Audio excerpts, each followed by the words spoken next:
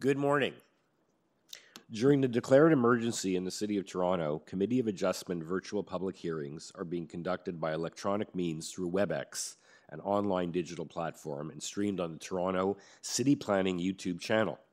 These measures are necessary to comply with physical distancing requirements and a provincial order that limits attendance at public gatherings. This will be a virtual public hearing, and participants who have registered in advance will be able to make their presentations to the committee using WebEx, an online event that is being moderated by city staff. Anyone wishing to view the hearing may do so by watching on YouTube. Participants who have registered in advance will be connecting either by their computer, a phone or tablet app, or by telephone. All participants will automatically be muted on entry, and when your item is called, each participant will be unmuted by the moderator, one person at a time. Only the committee members will be participating by video. Any registered participants will be participating by audio only. We ask that you also mute your device until you are called on to speak. Land acknowledgement. We acknowledge that the land we are meeting on is the traditional territory of many nations, including the Mississaugas of the Credit, the Anishinaabe, the Chippewa, Haudenosaunee, and Wendat peoples, and is now home to many diverse First Nations, Inuit, and Métis peoples. We also acknowledge that Toronto is covered by Treaty 13 with the Mississaugas of the Credit. In accordance with Sections 45 and 50 of the Planning Act 1990 as amended, this meeting of the Committee of Adjustment of the City of Toronto is now called to order. The Committee of Adjustment considers applications for variances from the provisions of the zoning bylaw that apply to the property, permissions to extend or alter lawfully non-conforming uses, and consents to sever properties to create new lots. Anyone who wants to receive a copy of the decision of the committee on an application must submit a written request for a decision by email.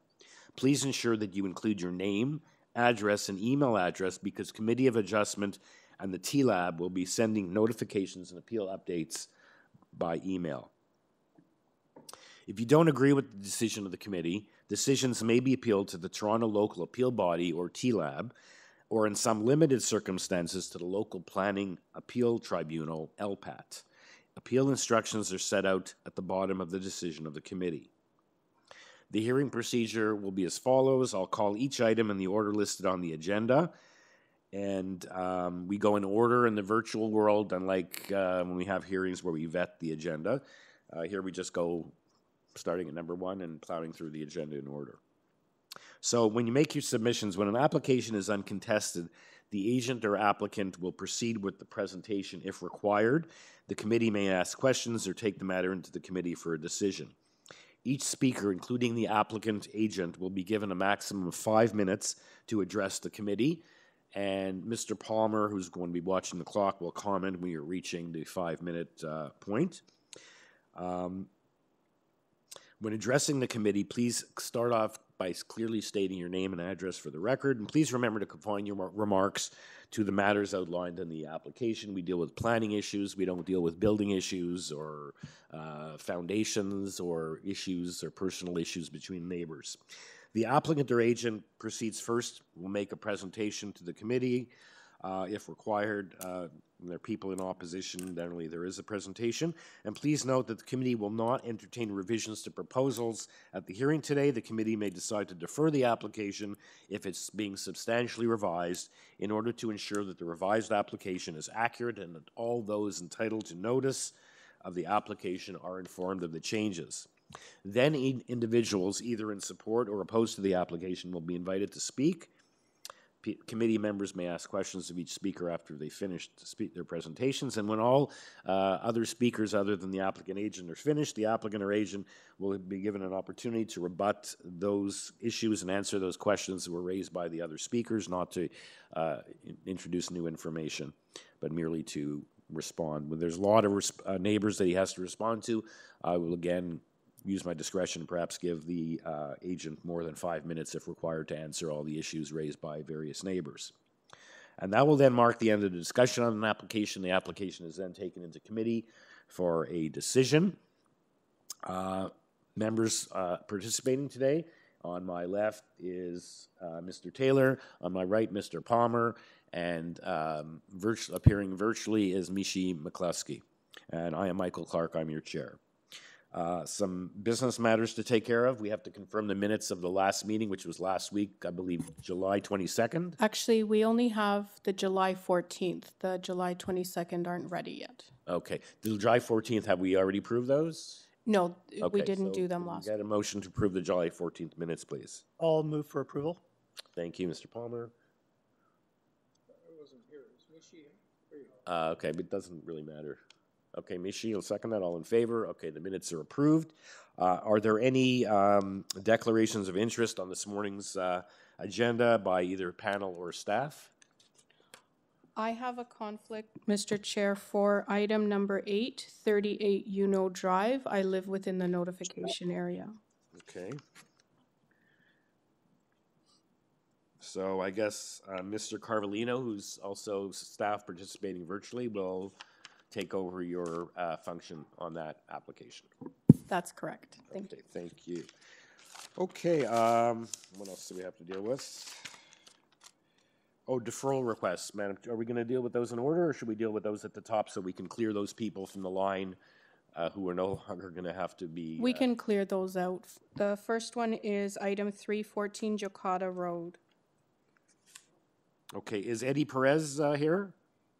He probably isn't, and this was an error on our part where we did not mail the notice. Okay. So it's been scheduled for August 13th. Okay, so we need a motion to defer that to August the 13th. I'll move to defer that to August 13th. We have to give notice for that, I guess? We have already. Okay. Okay. Thank you, Mr. Palmer. Seconded by Mr. Taylor. All in favor? Michi just... Okay, so we're going to mark Michi. she's back. She's back. Okay, all in favor? All in favor? Okay, number 14 JOCADA is deferred till August the 13th. Next application, I believe, is item number 8, 38 Uno. That's the one that I have a Bar, you have a conflict? Yep. So we get to hear from Phil Carvalino. Okay. The applicant here on this one, this is, well, actually, this is one we had a lot of people scheduled to speak. 38 Uno Drive, Rahel Hosseini. Actually, it's Kyle Padra. Okay, we also have just hang on, Mr. Hosseini. We have also other speakers registered, the neighbor from at 36, the neighbor from 40, and the neighbor from 35 Uno. Melissa Lesnar, Michelle Leclerc, and Marilyn DeSuma. Phil, are these the neighbors aware that this matter, there's a request for deferral? I think this is a request by the agent. So let's, I guess, hear from the agent as to the reasons you're asking for a deferral in this application. I know we have a lot of opposition. This is for a new detached dwelling with an attached garage with 3 variances. Mr. Hosseini. Mr. Hosseini? It's actually Kyle Kadra. Oh, Kyle Kadra. Okay. We have a pinch hitter. Yeah, Mr. Chair. Oh, sorry, Michael. Yeah, The sorry. neighbors are unaware of the deferral request. Oh, the neighbors, but they are now. They've just, Yeah. they've been listening to this. So the agent is asking for a deferral. This is not like the last one, if you were listening, where there has to be a deferral because the notice wasn't sent properly. So the agent is requesting a deferral of this application. So, let's hear the reasons for the deferral request. Thank you, Mr. Chair. The reason we're asking for a deferral sine die is to address the concerns of the neighbors and probably revise the layout to make sure everyone is satisfied. Okay, so you've seen that there's a lot of opposition on this application, so you're wishing to defer sine die, which I guess means when you're ready, you'll put it back on an agenda. But this is to consult with the neighbors, or as well, or to just make changes. Yes. Okay, Mr. so there'll Chair, be a yes, revised notice, and perhaps I don't know if it's beneficial if you'd like to, or if you already do have the contact information for the 3 neighbors who were involved, as well as perhaps some other neighbors. We do have those, Mr. Chair. Okay, so your request is to defer in order to make changes in light of the all the opposition to your application. Can we hear from the neighbors on the issue of the deferral? We're not talking about the merits now, but just on the issue of whether you're in favor of or opposed to this item being deferred as requested by the agent. So can we hear first from Melissa Lesner? Melissa? There is no Melissa. Oh, there is no Melissa. Okay, how about Michelle Leclerc? Michelle Leclerc? To us what their changes are going to be. Was that Michelle? Yes. Hi, Michelle. So as you've heard, the applicant is wishing to defer and not have the application heard today in order to make changes, hopefully changes that are more acceptable to the neighbors who obviously have concerns. He has received the correspondence, and so he wishes to defer in order to make changes. Are you okay with that? Yes, that's fine. That's fine? Yes, okay. I'm okay with that. Okay, and perhaps you can, I assume he has I see your email address, so he can obviously contact you, I don't know if what other information, to inform you of the changes, perhaps get some consultation with the neighbors. Okay, also Marilyn DeSuma from 35. Hello? Hello. Yes. Welcome. Hi. Hello? Marilyn, are you in Yes. favor of the deferral request from the applicant? I'm okay as long as I remain informed regarding the changes that may or may not happen. I'd like to stay informed and stay in contact, or the agent at least be in contact with me and the other neighbors. Yeah, I've suggested that, and he's listened to that. He's on the line, and I believe he has your, does he have your email address, your phone number, and as well, when this matter is eventually put back on an agenda, there will be again notice going out to the neighbors within the vicinity. So you will be formally notified anyway. Okay, so I know that I can leave here knowing that the agent has my email address, at least. I assume. Mr. Hosseini, oh no, it's not, it's the other speaker. Do you have the neighbors, way of contacting the neighbors, sir? Mr. Chair, if the neighbors had indicated their email address on the letters, then we would be contacting. Okay, so you would have that, and also your client, their neighbors, your client could obviously contact them. Okay, very good. Exactly. Okay, so we have a request for deferral. The neighbors at 40 and 35 are not opposed to that. We don't have anything from the neighbor at 36. Doesn't appear to be on the line. So, members, can I have a motion to defer this application for the purpose of Mr. Chair, I'll move deferral to enable a consultation with the neighbors with the possibility of making changes. Thank you, Mr. Taylor. Mishi McCluskey, I see you had your hand up to bring the same motion, so we'll second that. Okay, all in favor? Okay, the application is deferred, sine die. So when you're ready to put it back on an agenda, please contact staff. Thank you, applicant. Thank you, neighbors. Hi, Mr. Chair. Yes. Sorry, for deferrals, we will not be rescheduling until October at the earliest.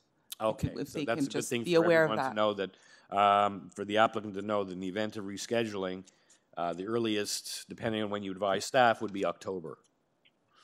So even if you contacted staff tomorrow and told them you've made your changes, you wouldn't be back on an agenda until October. Noted, Mr. Chair. Okay, thank you. So that matter has been deferred. Okay, we also have item number 10. This is a request for deferral due to a missing variance, I believe, 18 Kent Royal Drive. And the only person we have registered with is the agent Tatjana Pejovic from Synthesis Homes. Tatjana, are you with us?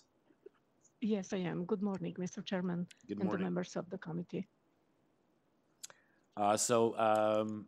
Staff, this matter is, there's a variance missing. Why is this matter being deferred? In fact, it seems that in the initial zoning notice that we received, the examiner was accidentally omitted one of the variances, and it was floor space index. In the updated notice which we received, and it was on July the 13th, it was emailed to us, and we forwarded that the same day to the application technician. In a frequent communication with the technician, it appeared that the public notice was already mailed at that time, and there was no sufficient time for issuance of a revised public notice. So in this situation, we were we wanted to request for a deferral of our file, and we hope also that the fee for the next available Yeah, you'll have to time speak for to the- staff about that. We can't discuss that during Okay. the hearing, but, so this, and I see there's no one else appearing on this, so hopefully your application will go smoothly once you get it back on. There's no opposition. And I believe planning is just asking for a condition of approval to be built substantially in accordance. Yes. As you've seen. So, and urban forestry has conditions as well. Okay, so this matter has to be deferred.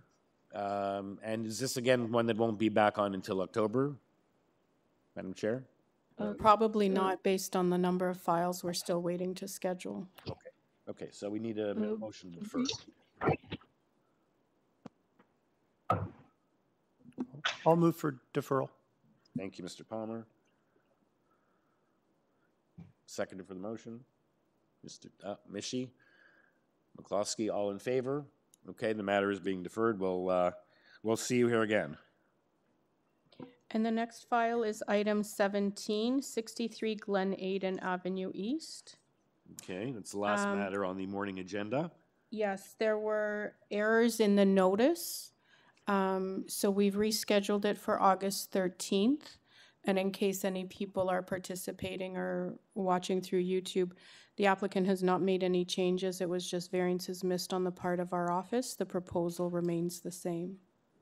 Okay, yeah, because we have no one else registered to speak on this application. So a motion to defer to the specific date to August 13th.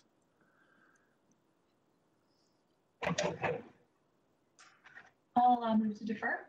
Thank you, Ms. McCloskey, seconded by Mr. Palmer. All in favor? Okay, the matter is deferred. Okay, so we've dealt with, cleared a couple of items from the agenda and cleared up some of the phone lines. So we're ready to start the first application, which is 2161 Lakeshore Boulevard West. And we only have one speaker, Craig Hunter. Yes. Good morning. Good morning, sir. Just bear with me for a second. Just getting my computer open here.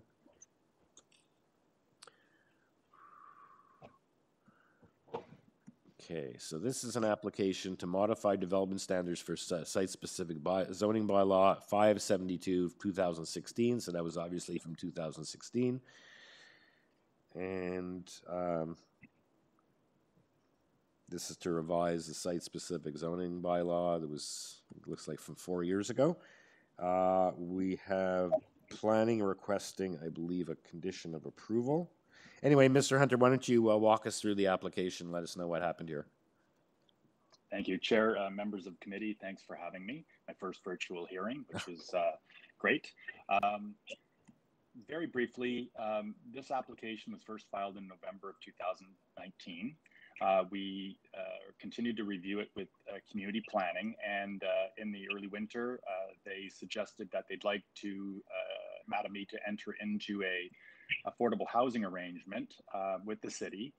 They then had a series of correspondence with the city housing secretariat together with Habitat for Humanity, and have come to an agreement to secure up to 3 affordable housing units, which represents a capital contribution in the range of about $1 million to help subsidize the down payments on up to 3 units in this building. Notice was given at the time for March. Unfortunately, given COVID, it was then suspended. We have come back now for our hearing, thankfully, and there are 7 variances overall. I provided a very brief 5-page visual exhibit to committee, which generally explains where they are. Essentially, there are variances triggered in terms of density, both residential total and overall floor space index. There's 3, variances 1 to 3. There's a unit increase of 18 suites above the 660 permitted. And there are variances 3, 5 through 7 that relate to building height. Now, there's 2 towers. One is called Vita 1 and the other one's Vita 2. They're under construction. And there's a proposal to insert 2 floors into the 53rd and 54th floors So that tower would rise to 56 stories overall. There's a conversion of some mezzanine space in the base of that area for 2 units. And then on the lower tower, the mechanical penthouse is not fully needed. So part of it will remain and part was repurposed for residential suites, all within the same approved heights. Again, as you noted, support from community planning with the condition to secure the affordable housing, support from the City Housing Secretariat, support from Transportation Services, which is reviewed, no issues from Forestry. And then outside, our client has engaged with the Humber Bay Shores Community Association, which supports the application, the overall umbrella condominium corporation for Humber Bay. And there's a letter of support from Habitat for Humanity. With that, I'd be happy to answer any questions, and we would respectfully request your support. Okay, thank you, Mr. Hunter. So just to take it, the 3 conditions being proposed by community planning are acceptable to your client? Yes, sir. Okay, and I see that otherwise transportation has no objection. Housing Secretariat is talked this waiver and undertaking. So, okay, any questions for Mr. Hunter, or are we ready for a motion?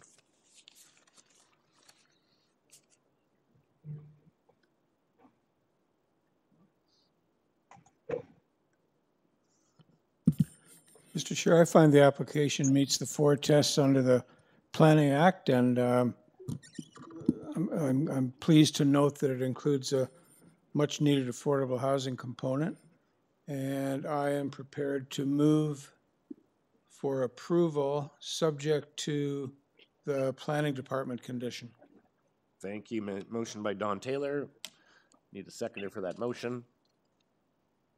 I'll second that. Okay, thank you, Ms. McCluskey. All in favor? Okay, you have unanimous approval, Mr. Hunter. Thanks so much. Thank you Best very much. luck, Have and a we'll good see day. you again for your first virtual hearing. Is you're 1-0. Thank you very much. Thank you. Take care. Our next application is item number 2, 18 Charleston Road. We have 1 speaker registered, being the owners, Katika and Leonardo Gerbach, and this is an application. Let's see. Computer closed up again. It's for a detached dwelling with an attached garage. There are 4 variances, and there's a condition of approval from Transportation, and as well Urban Forestry is requesting the condition number 1. Good morning. Good morning, Mr. Chair. Good morning, sir. Go ahead. Yeah, straightforward application. I don't know if committee members want a presentation, or is that not necessary? Okay, and perhaps I've got a question. Yep. Question from Mr. Taylor. Yes, can I ask, this is with respect to the Transportation Department condition. Are you okay with reducing the driveway width to 4.06 meters, variance 4? Yeah, so it's interesting because that memo was dated May the 27th, but we only received it on July the 24th. Huh. And the actual memo has a couple of errors in it. So they identified the existing dwelling as a 2-story dwelling, which it isn't. And then in the 4th paragraph, they actually, whoever wrote down that the bylaw allowed a maximum driveway width of 4.39, which must be a typo. But in any event, we did respond to the Department of Planning and Review, and we did submit a revision, but that was done on Monday. Haven't heard back from them. We are okay with that, and the new revised plan does show that. In fact, I'm not sure if I'm allowed to share it with you. No, so any revised material that wasn't submitted prior to the deadline isn't before the committee, but we understand that you've submitted drawings to reflect these conditions, so the committee could impose these conditions. You've already prepared the drawings, but the reduction in driveway width is only referred to within the municipal boulevard. So they just want to make sure that that's done on the city property, not necessarily on yours. Yeah, and we're okay with that. Okay. And in fact, the new plans do reflect that change, as well as the notation that they asked for. So you're saying the memo, this memo that we have as well, dated May, you actually just received? Yeah, just on July the 24th. How'd you receive that? By mail or email? By email. Email, okay. Okay, So any... it was a little bit confusing. Yeah, sorry, I was just going to So say. So notwithstanding, you're saying the errors they made in the letter, the recommendation is correct? Yes. Okay. Okay, any further questions for the owner, applicant? And are we ready for a motion? Well, there are urban forestry condition. Mr. Chair, I find the application meets the 4 tests under the Planning Act, and I would move that it be approved subject to urban forestry condition 1 and the conditions of the Transportation Department. Thank you, Mr. Taylor. I'll second. Thank you, Mr. Palmer. All in favor? You have unanimous approval. Thank you, sir. Thank you very much, gentlemen and ma'am. Yes. Okay, so the next application is item number 4 because item number 3 has been deferred. 84 29th Street.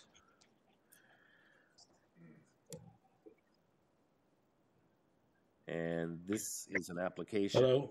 Yes, this is an application. We have 4 registered speakers.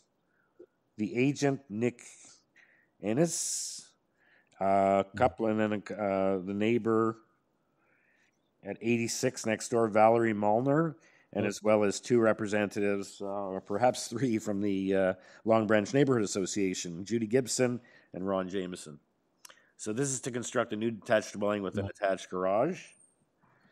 There are 2 variances. We have the Long Branch checklist. There is opposition, and note among the 2 variances, there's a request to increase the floor space index 0.335 permitted to 0.66, and the other variance is the side yard setback on the north and south sides. Good morning. Mr. Ennis, Nick Ennis. Good morning. Good morning, sir. Could you give us... Thank you. I think we'd like we have, copy of your submissions, covering letters, supporting materials, as well as opposition letters. Could you give us a brief presentation of your application and let us know why it's worthy of support?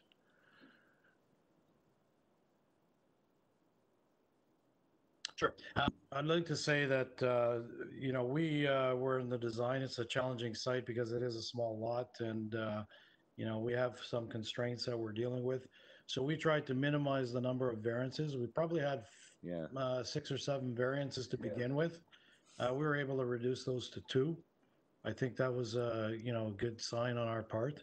The size of the house is a reasonable size, just over 2,000 square feet. We are applying for what we feel are reasonable variances and that are minor in nature.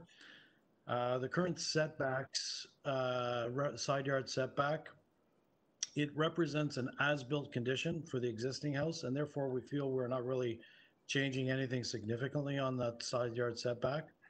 And I'd like to point out there are numerous examples of previous approvals on the street and this area where they are improving housing stock in this particular neighborhood and, providing jobs to the local area. So, we could cite examples on the same street at 78, 76, 74, and 70 29th Street.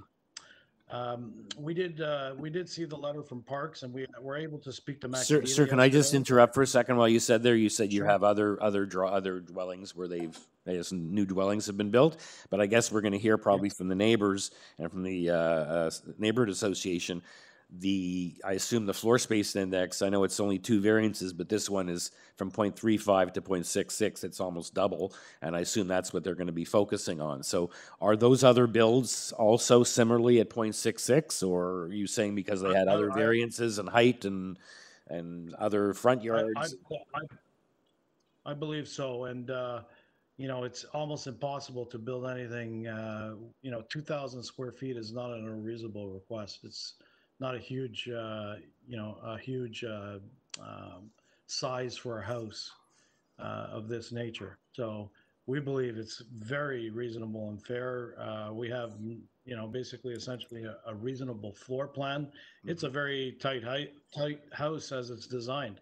But the old house is very, it's an eyesore. It can't be reused or readapted for its purposes because it's just simply not structurally compatible to do so. Okay. So, but we definitely think that these variances we're asking for are minor in nature. Okay. Now, I would like to speak to a couple of these objections, if I may. Well, maybe what you should do is wait for them to make their presentation and then you can respond. But if you'd like to just, like, I think the main thing to focus in advance, because we're going to hear is the 0.67 or 6, is it 6.7? Or 6.6? 0.66, my mistake. Is that reasonable, and is that in line with what other people on the street have done and have received as for variances? So if you'd like to do that in advance. I don't know, you have 5 minutes. I don't know where you are in your 5 minutes, but you'll have a chance to respond to the presentations and concerns raised by the neighbors. I'm like I said, we are not designing anything that's over the top, or we have simple bedrooms that are on the second floor. We have a floor plan for the main floor. It's consists of just basically a kitchen open to a great room. And a small powder room and foyer. So I don't see, how do you design a house in this day and age without those types of spaces? They're reasonable spaces, and we're not over designing. I would say if we were over designing, then I would say, yes, everybody has a point here. But we're putting adequate and reasonable size rooms on every floor. Yeah. Okay. And you don't have a height variance. No. You have only the 2 variances, the side yards and then the FSI. Okay, so let's hear from the neighbors, sir, and you'll have a chance to respond. So please remain listening. Jim or phone. Okay. Yeah, bedroom sizes look reasonable and modest. I'm just looking there. Okay, so our speakers, we have, we're going to hear from Valeria Molnar from 8629th Street, right next door. Good morning. Valeria? Yes. Good morning. Good morning. I assume you've been listening you to didn't the pick me agent's first. presentation, so now we'd like to hear your comments and your concerns with what's proposed here. All right. Well, thank you very much for letting us be included. This is my first meeting, so forgive me if I bring up something that perhaps isn't supposed to be brought up. So pretty much, we are literally right next door to the new build. Yeah. And right down the street at 29th Street, they just demolished the house. So, and right at the end of that street is Elder, and they have just built, or they're still in the process of building townhouse complexes. So right now we have quite a bit of traffic with those builds already. So just wanted to bring that up, and I was hoping that maybe something could be done with not adding too much extra strain to the neighborhood. Yeah, ma'am, like I said at my opening remarks, we deal with planning issues. We realize with construction, there's issues with even issues of potential foundation and noise and dirt. Right. And I know from going site visits, some streets and some neighborhoods, there's constant construction going on. There was one gentleman came and said he had no problems with the application, but there were 11 houses being under construction on the street. So that's not something, if there's issues with that, you can contact 311 and the building department, but we deal with issues dealing with the eventual built form and how that impacts you going forward in terms of planning issues. The issue of what's proposed to be built there and what the impact of that is once built. We realize there's lots of, issues with the construction process, but we don't deal with those issues. We deal with your consideration and your opinion on what is proposed to be built based on the plans that you've seen. And I assume the Long Branch people are involved with that as well. So can you just let us know, I guess, the impact of the as-built on your property and your enjoyment of your property? First and foremost, I work from home 100% of the time, and especially now during the time of COVID. My current employer does not allow for people to work from the office. So I guess my biggest issue or concern is that I'm hoping that the basic necessities that I need to work will not be impeded upon. I mean, I need electricity, I need the telephone, and I need the internet, and some basic. I was hoping perhaps if they could build a wall, because my office space, actually that wall is on the side of their home. So that's where the major building is going to be done. So perhaps if they can build a wall to buffer out some of the noise and perhaps, to avoid some of the dust and debris. Oh, so again, we're talking during the construction process. Yes. So the applicant is listening. Perhaps, depending on what happens, he can, perhaps set up a meeting to discuss the actual construction and hours of work and noise and any mitigating things that can be done during the construction to perhaps assist you, given the fact that you work from home on the telephone and computer, et cetera. Right. Okay. And I mean, but what about with what's proposed? Sorry. Well, you know what? Honestly, I wish them all the best of luck. I mean, I know that the current house that is there is very, very old and not very suitable for living. So based on just my biggest concern is because we do share the driveway with them, and they are expanding the width of their property, or should I say their home. Our biggest concern is that they don't want to divide or the property line, because that space is already the property small, line is the property line. enough. If you have rights of way over each other for a mutual driveway, that will remain in place. Yes. But the issue is, in terms of the built form, you don't think the house is too big, it's not too close to your house, your property line. That's one of the variances. It's being brought a little bit closer than the bylaw requires. And the size. You have no problem with the size? There are a few homes in the neighborhood that have that same height, and with that height would reduce the amount of sunshine and whatnot coming into our home. But again, I understand they can't do much with the size that they have right now. Yeah, and there is no height variance. I don't completely oppose it. It is a concern, but it's not the end of the world. Okay, thank you for those comments. Okay, so let's hear now from, they're going to be one speaker from the Long Branch Neighborhood Association. I don't know who's with us on this. It's Christine Mercado speaking. It actually makes more sense for Ron Jameson to actually speak first, if that's all right. How many speakers are you going to be? We just have two. Okay, and you're going to be talking on different issues like last week on trees? Yep. Okay, thank you. Okay, so we're going to hear from Ron first. Ron Jameson, or we're going to hear from Christine? You're going to hear from Ron Jameson. Okay, welcome. Good morning, everyone. My name is Ron Jameson. I live at 1038th Street. I'm on the board of directors. Actually, before you get much farther, I'm having a lot of trouble hearing you. Want to try again? My name is Ron Jameson. Can you hear that? Yeah, a little better. Yep. Okay. As you pointed out, our primary concern is the FSI. 0.66, I think, is inappropriate for the street. Probably would end up representing the densest house on the street, which I think the second densest after this one is only 0.51.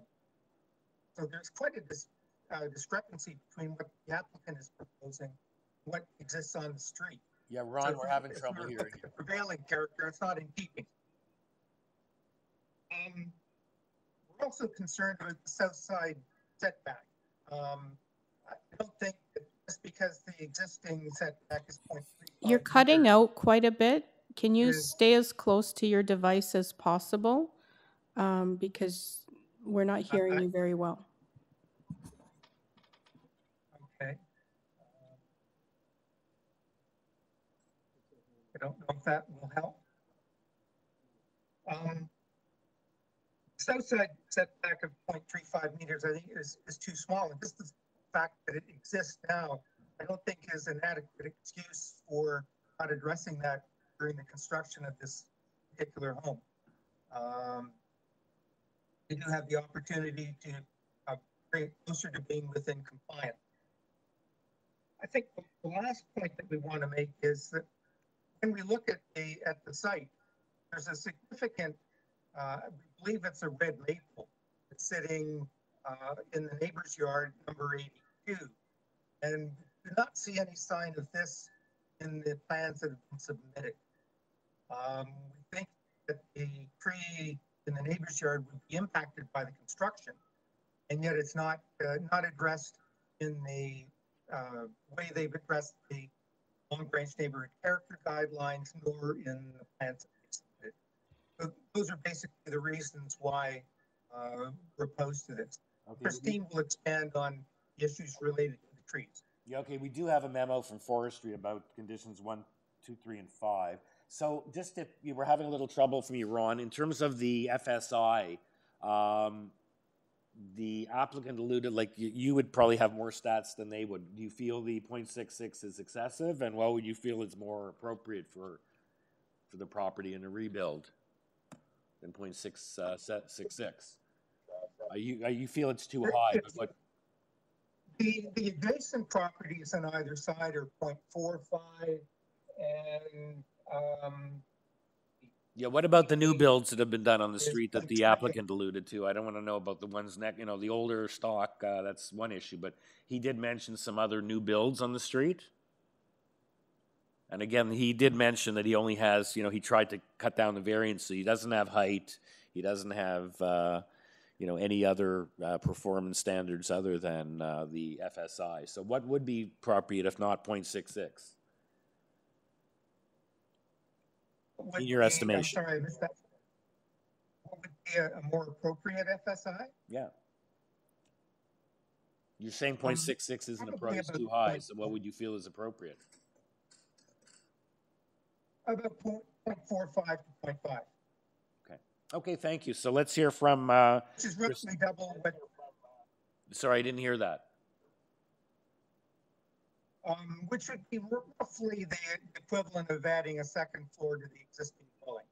Yeah, they're adding a second, so by adding a second floor, what would be the, could you do 0.45? Could you do 0.5? Is that doable? I don't know. Could you tell us what, maybe Christine can let us know, or she's going to be talking about trees. What are the other new builds what are the variances on the other builds on the street that I think the applicant alluded to, but he didn't give us the numbers? I don't have data on that. Okay. Okay, so let's hear, thank you, Ron. Let's hear from Christine then. Hopefully Christine will have a little better connectivity than you did. Christine? Hello. Christine Mercado. Hi, can you hear me? Yes. Yes, I'm here. Okay. Yes. Hi, good morning. Actually, the plan this morning was that I was going to be speaking on behalf of Judy Gibson. And if you want to give me a little bit extra time, I can probably elaborate on 29th Street as well. So I'm the chair of the Long Branch Neighborhood Association, and the LVNA supports the city forestry position in refusing this application on the basis of removal of city-owned trees, but also on the basis that the application is incomplete, where it's not documented neighboring private trees on this property. So our letter was sent in on July 23rd. Did that make it into the file? We have two letters here. Yeah. July 23rd. Right, July 23rd. So there would have been two. There would have been two from the LVNA. There would have been one from myself addressing a built form and another one addressing tree canopy. There's one from Judy Gibson. Oh, fantastic. So if we can pull that up, I'll speak to that one. Yep. Okay. So our letter was sent in, and so on March 26th, 2018, City Council adopted PE 225.1, and it's tree protection through Committee of Adjustment process.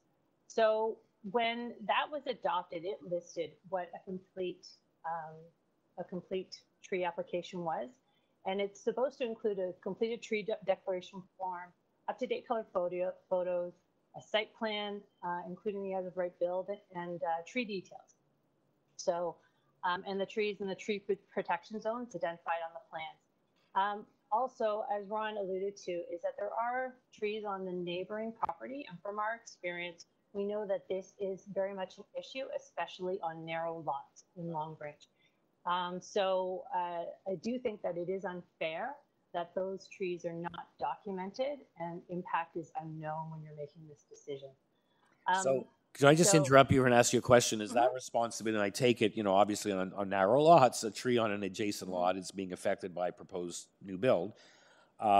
We have a memo from do they require, is that up to staff, urban forestry, or is it up to the applicant to include those trees on their inventory or on their presentation on trees? So how the, sorry, I'm talking over you. So how the, you pull up the letter on the motion, it requires for a complete application going to city forestry. The problem with it is that it doesn't designate when that's supposed to happen. So there will be a tree declaration form, but it'll end up going to city forestry. It won't actually end up going to you. It's not being sucked into the Committee of Adjustment process properly.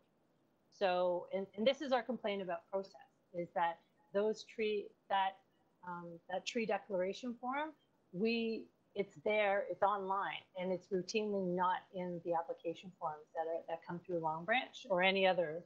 I don't know about other parts of the city, but there is supposed to be a declaration of impacted trees due to the build. And not just on your lot. If it impacts other trees not on your lot, it has to be included. It's within 6 meters. That's in the 813 bylaw. So, and that is so the city can consider all the impacts, because without private trees, we'll never get to our canopy of 40%. Like, you need private trees on private property, because quite frankly, there isn't enough public space to actually get enough trees to get to that target. And there are neighborhoods that will never get to that target because of green infrastructure. Christine, if I agree with you, and I looking at advisory comments, all tree bylaw protected trees on site within 6 meters of the site, 12 meters within the ravine, okay, blah, blah, blah. So you're saying that invariably urban forestry, even though that's a requirement, they only seem to deal with the trees on the subject property. Isn't that something you've got to take up with? We're dealing with this one application. We're not solving all the problems of the city here. If that's something that's happening regularly and exclusively and all the time, isn't that something you should be raising with urban forestry, that their comments, we do have their comments here in their memo, should not only include the trees on the lot? It's like, I hear what you're saying, that you're saying their application is incomplete because they haven't included the impact on the trees on adjacent lots. Right. You're saying that happens all the time. It happens all the time. It happens all the time. And it's not that we're hammering away at the Committee of Adjustment. We're also speaking to the councillor about it, and we're also challenging urban forestry about it. But urban forestry challenges us and says, if you want to help, complain about the process. And what the motion was for a complete Committee of Adjustment application. So when it comes to you, you need to get a full picture of the forestry impacts. Right. So we're here to point out that this is not happening, and this hasn't happened. And in our letter, we've actually shown you the trees and taken photos of the trees that have not been properly documented. Yep. Okay, thank you for pointing that out. But like I said, I think you should perhaps be having a conversation on a higher level or a more macro level than this particular one application that didn't seem to indicate the tree there. You know, for urban forestry does, even on the trees on that they did consider, is in favor of the denial of the application due to the fact that it's going to affect a tree. But yes, correct. And we're here to support that position. but also to outline that it runs deeper than just city trees. There are You're private tailing off, trees that Christine. there are. That's better. And we're here to reinforce that it's not just city trees that are of a problem, which impacts the public realm. Yeah. But also private trees. Right. And we've also outlined further in the letter about all the OP policies that speak to healthy neighborhoods and preservation and respect of the environment. And like you said, it's not only just healthy or not only just private trees on the lot, but affected by the construction, even if on adjacent lots. So thank you for letting us know that. You're past your 5 minutes, so I guess there's no other speakers, so we can go back to Mr. The applicant, or the agent rather, Nick Anus, to respond to those comments, both of the neighbor at 86, dealing with construction issues. Perhaps you can give us some comfort in the minutes on the record. You're going to be responsible in terms of being built, and also respond to the Long Branch comments. Yeah, sure. And like I said, if they said at the outset, if you have any statistics on the new builds on 29th Street as to what they got in what all their variances were, or if they had a height variance that you don't have, and if they were at 0.66 or 0.62 or 0.45, just let us know if you have any of that information to support your 0.66 request. I understand.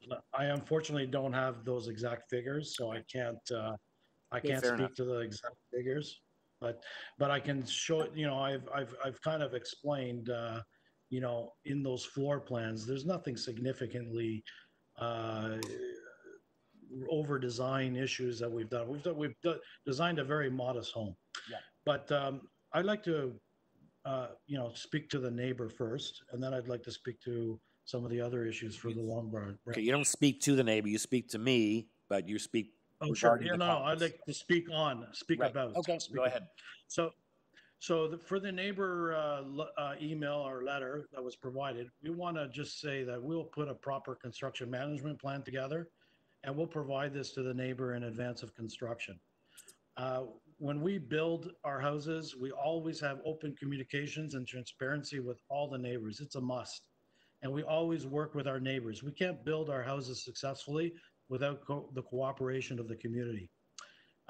With respect to access, and particularly driveway access, they will always be maintained and property lines respected. We will not put anything, no fencing or any other built items will occur within that driveway or will affect their rights under their property rights. Okay. And we will be very cautious of any damages. We'll employ the best methods of construction to ensure there are no damages to the neighboring houses. And we don't anticipate any power or internet disruptions. These are self-isolated systems that will not impact the owner, and they'll be able to maintain their employment work needs and stuff like that. And we'll always maintain courtesy and respect. Thank you. Let's deal with the issue of the Long Branch and the FSI issues. And I just point out, I'm looking at your plans. It's, you have modest, it's a 4-bedroom, but you've got modest size bedrooms, modest, it's not, as you said, it doesn't appear to be over the top. That's right. On a 4-bedroom home. Yeah, we just happen to have a smaller lot than many of the other people, but we're constructing something that's reasonable. Yeah. Okay, so what about the issue about trees and Now, we did speak the trees, yes. We actually spoke to Parks yesterday. We spoke to Max Dita. We explained our situation. We informed him on the constraints of the design and indicated that a removal of the tree would be likely. And he seemed to be open to removal and replanting. However, he indicated there is an approval process for this. And we indicated that we understand. It's not something like we want to remove trees or anything like that. That's not our objective. But unfortunately, sometimes the design is, we're under very strict design constraints. Right. I mean, but I do like to say, I would just like to say that, trees are being removed all over the city. They're removed in a development just down the street. They just basically demolished the whole property. That's roughly a lakeshore in 29th Street. And, you know, these are larger developments in the area. And it appears that developers have the right to remove trees and can work with people to do that. But, you know, even regular homeowners who just want to build a house for their families, they are treated differently. I don't believe they should be treated differently. And in this regards, we also are looking at employing measures to protect tree roots with ecological paving materials, so that we can reduce the impact. We'll be hiring an arborist to employ air spading techniques so that do not damage tree roots. So we're going to be looking at a lot of these issues during the course of construction. We've done it many times before. We've dug near trees before, and we did it successfully and safely, and under the review and inspections by a licensed arborist. So we're here to address the variances that are brought up here today. We're doing our best for our client and to ensure that these variances get considered and under the circumstances. Okay, thank you. So, and again, you're willing to work with urban forestry in terms of if they require replacement trees, but you're going to continue to work with dealing with the trees in the best manner you can to save them or replace them. Yes.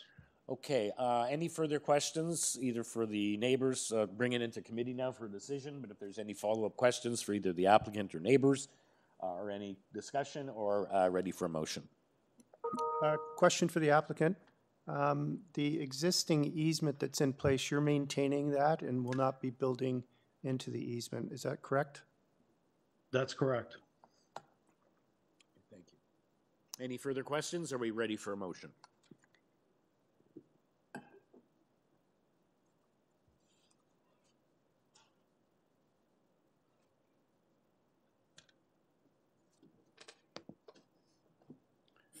Mr. Chair, I think this application is sort of a good solution to building a reasonably sized home by today's standards on an admittedly small lot. I'm impressed by the fact that there are very few variances required for this project, and I find it to be in keeping with the 4 tests under the Planning Act. I recommend approval subject to urban forestry conditions 2 and 3. Thank you, Mr. Taylor. The seconder of that motion. I'll second it. Okay, all in favor? You have unanimous approval. Thank you, neighbor, and thank you, Long Branch Association representatives. Okay, we'll now move on to item number 5. Thank you very much. You're welcome. So we're now hearing 47 Burnhamthorpe Park Boulevard. It's an application to construct a 2-story west side addition, which will include an extension to the existing garage. And on this application, we have 2 variances. There is support and opposition. Planning is requesting as a condition of approval that it be built substantially in accordance with the site plan, and we have Councillor Grimes in support. Okay, and we have registered as speakers on this application the agent Giuseppe Scoleri, as well as we have the neighbor right next door at 49 Burnhamthorpe Park, Savish Verhanga and Sahar Rostami. Okay, so as the applicant here, Mr. Scoleri. Yes, my name is Giuseppe Scoleri. Okay. And I live at 47 Burnhamthorpe Park Boulevard. Okay, so I've just introduced the application. We have comments from Ravines, the councillor. We have people in support and opposition.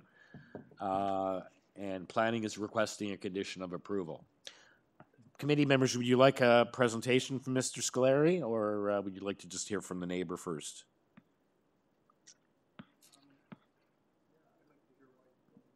Okay, Mr. Scoleri, can you give us a brief presentation, please? Yes, of course.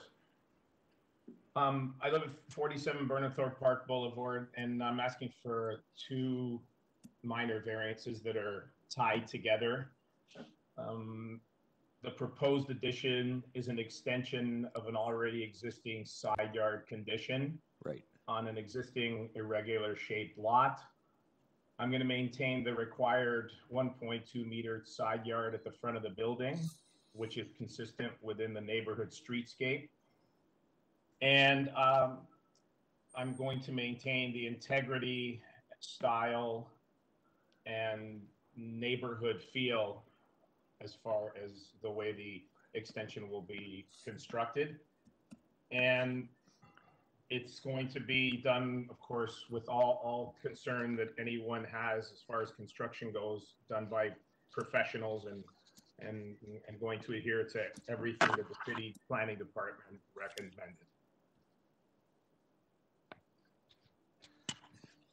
Okay, I'm just looking to see. So I'm looking at the counselor's letter, sir. Mark Rhymes.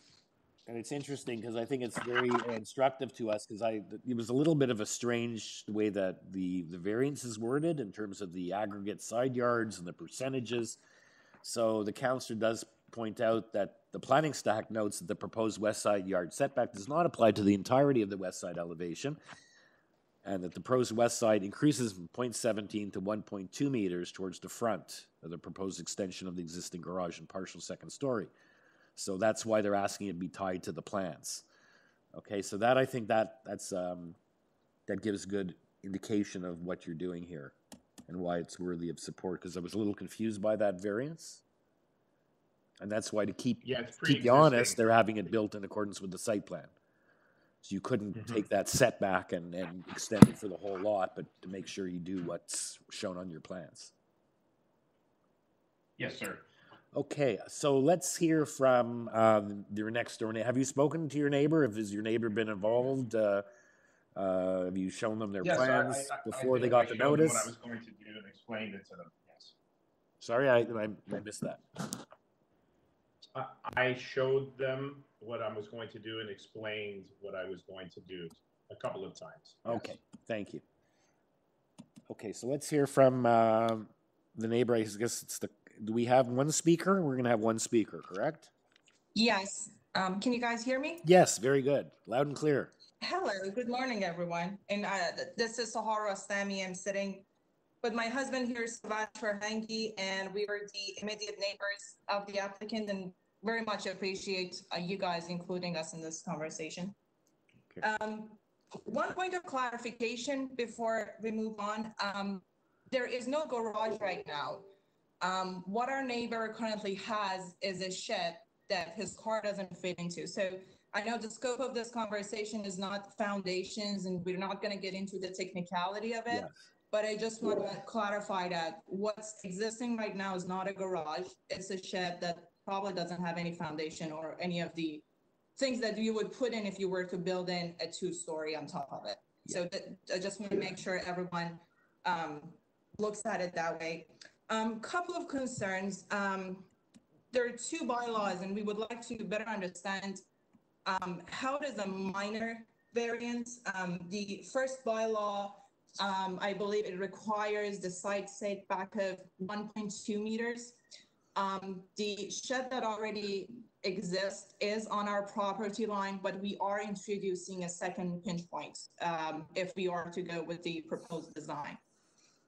Number two, the minimum required aggregate side setback is 20% of the lot frontage. What is being proposed here is 2.17%, which is 10 times less than the bylaws, which are there to protect old houses like ours.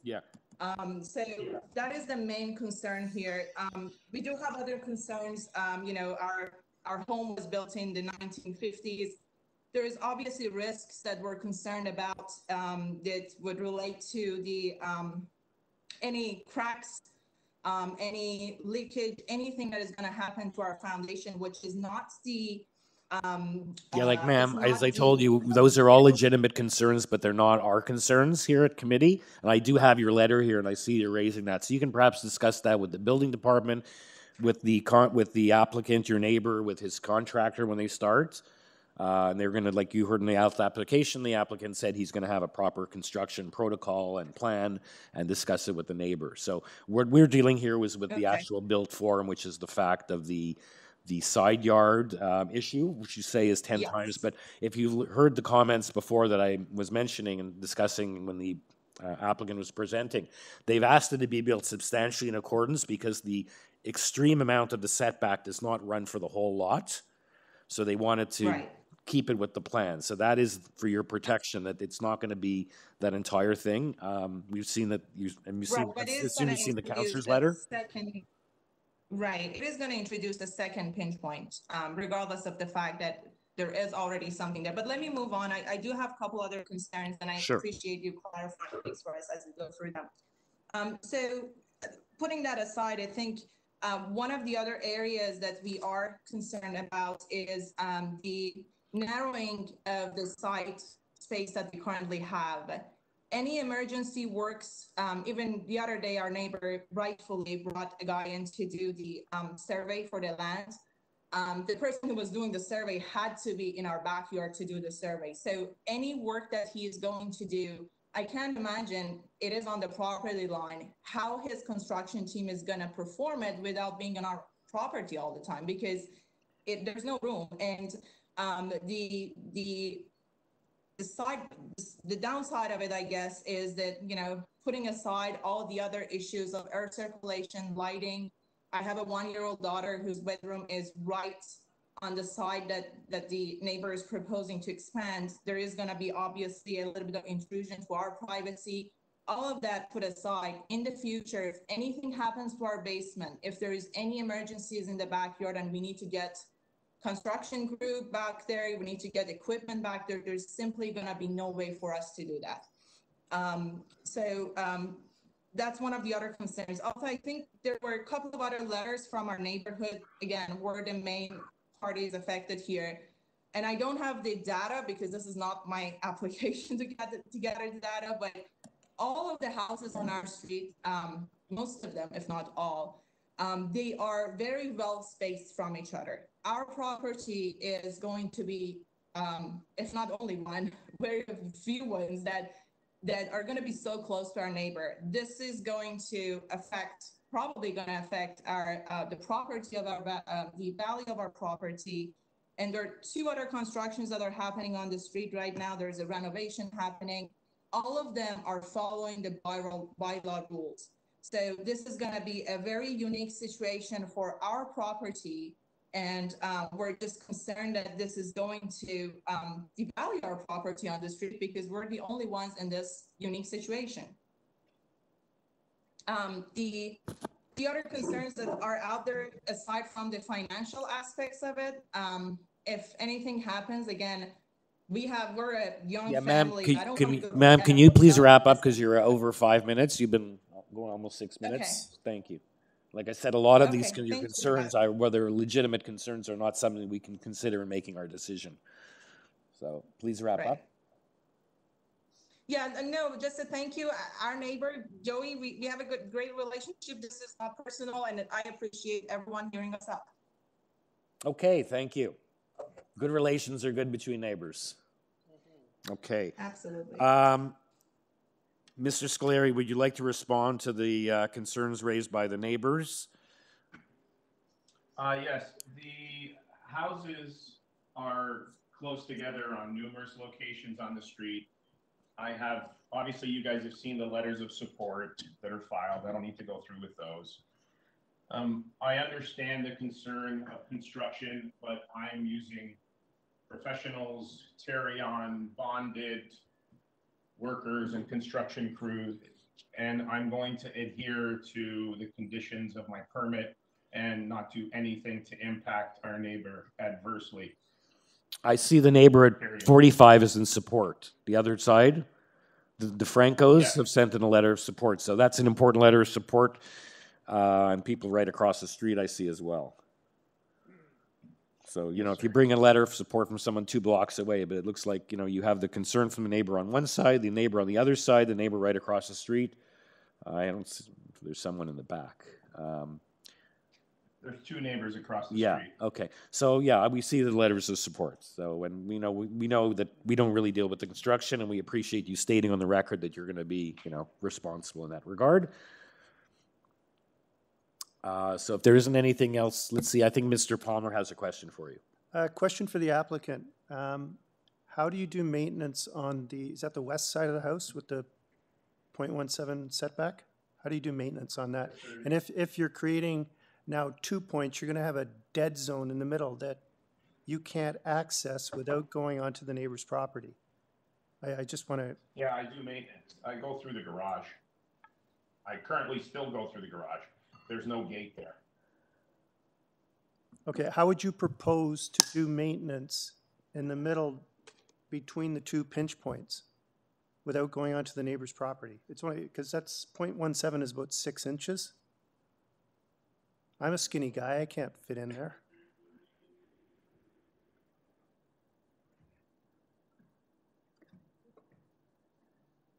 So you're saying you have an entry, you have a garage door at the back of the garage leading to the rear yard? Is that what you're saying? Yes, of course. Yeah, and I have a code, like an automatic lock, and if I'm not here, I give the code to the maintenance person, and they open the garage, and they go to my backyard. Okay. That was how it was when I bought the house. So the member, we've shared the screen, I'm not sure if you're able to see it. On the site plan, between the new portion of the addition and the rear portion of what's already there, how will you access that little sort of triangular space to maintain it, is what the member's asking, I think. The way it's currently sits, there's no maintenance to be done there. There's no grass. There's nothing. I don't need to get there. And if I do, I walk there. I still have 0.17 meters. It's the same, right?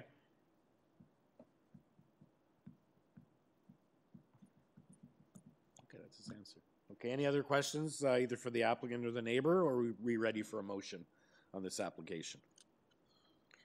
And there is urban forestry condition number 2 and planning condition. Yeah, we have Mishi's there. Yeah. I'm prepared to move a motion. I find the variance not minor and not in keeping with the zoning bylaw. I move for refusal. Okay, we have a motion for refusal of the application. Mr. Palmer, do we have a seconder for that motion? Seconded by Mr. Taylor. Okay, all in favor? I'm opposed, so I will dissent. So the motion carries 3-1. The application is refused. Thank you, neighbor. Thank you, applicant. And we'll move on to the next application, item number 6. Item number 6 is 38 Grovedale Avenue. This is an application to construct a new detached dwelling with an attached garage. There are 5 variances. And no, sorry, there's 1 variance. Sorry. I was looking at urban forestry 1 and 5. That's where I got confused. Urban forestry is looking for urban condition 1 or for refusal. And there's reference to a transportation memo that I couldn't find, at least when I did my review. No, it was labeled incorrectly. Oh, okay. So there were 2 forestry comments, the previous one and the most current one. That's what I saw. Okay, so we're not missing anything. And registered to speak on this application, we only have the owner applicant, Antonio Leo of 38 Grovedale. Mr. Leo. Good morning. Good morning, sir. There's only 1 variance on this. There's no one else registered to speak or in opposition. I've referred to the forestry comments. Is there anything you'd like to add? Or I don't think we need a presentation, but you'd like to let us know anything, and we'll see if committee members have any questions for you. No, I'm fine. It's I won't get trees. Okay, so we have the urban forestry. You see, you've submitted pictures of the tree that clearly show that the tree has many unhealthy branches. Prepared and willing to plant one or more trees to replace the tree at our expense. So that would be like condition number 1 on urban forestry. Okay, you've given us a picture of the tree. I'm not an arborist, but let's see if committee members have any questions for you. Okay. And if not, if they're ready to make a motion on this application.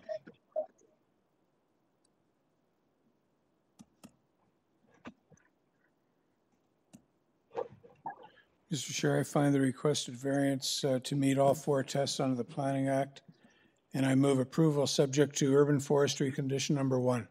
Thank you, Mr. Taylor. Seconder for that motion. I will second. Is it not condition 5? We're having trouble hearing you, Mishi. Are you seconding? You're seconding that? You said something about number 5 or condition 5. That condition 5 would be a refusal or a denial of the application. So it's sort of an either or situation. So Mr. Taylor has recommended condition number 1. You second it? Okay. So seconded by Ms. Kletzky. All in favor? You have unanimous approval, Mr. Leo. Thank you. Thank you so much. Thank you. Okay, we've finished 8, has been deferred. So item number 7. Yeah, 231 Lakeshore. We have 1 speaker registered who didn't register, Terry Suomi. Hello, Mr. Chairman. Hello. And the panel. Okay.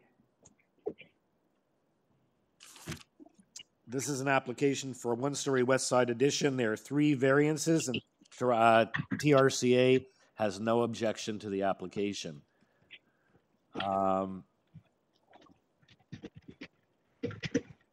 Is there anything that you'd like to add? Let's see if committee members have any questions for you. No, I don't have anything to add. Okay. So it's just for a simple 1-story west side addition, and we have all these sort of TRCA-related variances here, and they've indicated they're fine.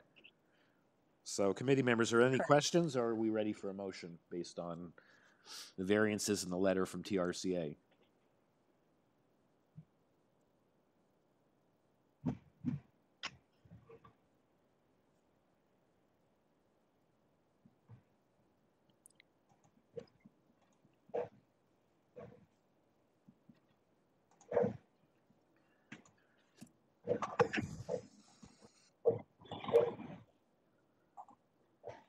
TRCA conditions? Or? I just saw they had no objection. I don't think they have any conditions. No conditions. No. Someone ready to move a motion?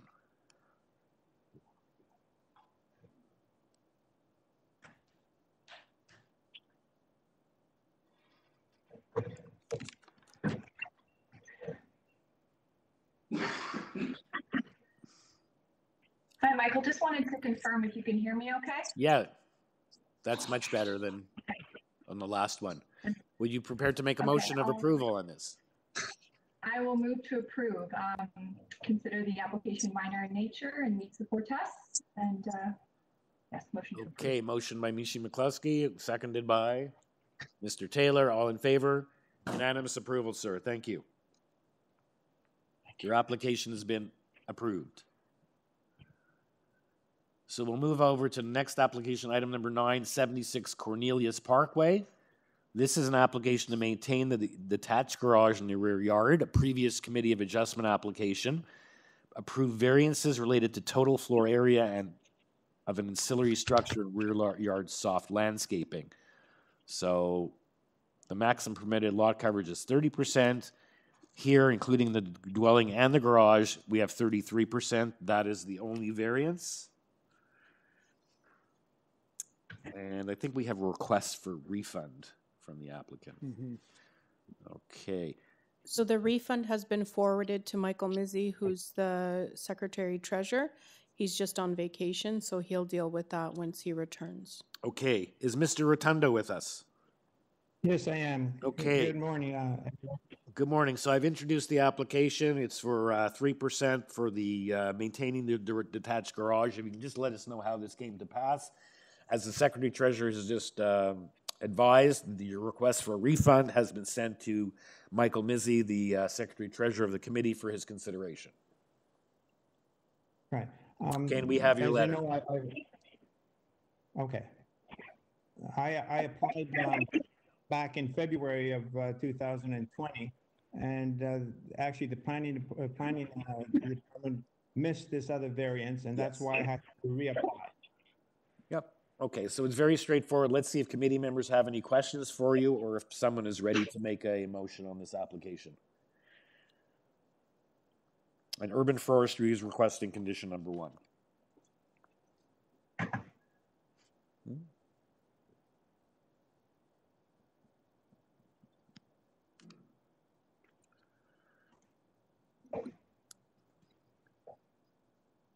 I'm prepared to make a motion. I'll move for approval. Meets the 4 tests and is minor, subject to the forestry condition number 1. Thank you, Mr. Palmer. Seconded by Ms. McCluskey. All in favor? Unanimous approval. Thank you, sir. You have your... Thank you. And you'll hear back in due course, I guess, from Mr. Mizzi. Thank you very much. Okay, item 10 has been deferred, so we move over to item 11, which is 108 Mill Road. And this is an application to construct a second-story addition above the existing dwelling. There are 2 variances, height and soffit height, slightly over. We have support and opposition. And we don't have any communication from like planning or other city departments. Nothing from urban forestry. So we have 2 variances for height for the second-story addition. No other variances. And we have registered as speakers here is Zdravko Savic, the applicant on file, and as well a neighbor from 97 Mill Road. So that's some distance away. Mr. Chair? Yes. I don't have Mary on the line. You don't have Mary or Rudy? Mary or Rudy, no. Okay. They have not, were they on the line and they've disappeared, or? No, I never saw them. Okay. And, let's see. We do have a letter from 110. These people are not from 110. We do have a letter from a concerned longtime resident who appears to be next door, dealing with the sunlight, fruit trees, amended structural dwarf both neighbors. So we have that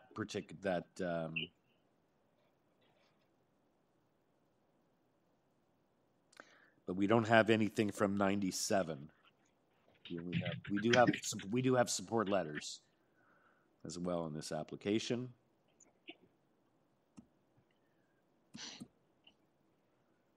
Okay. Neighbor 102. So the one neighbor we can't find from 97 who's somehow registered or their name appears here.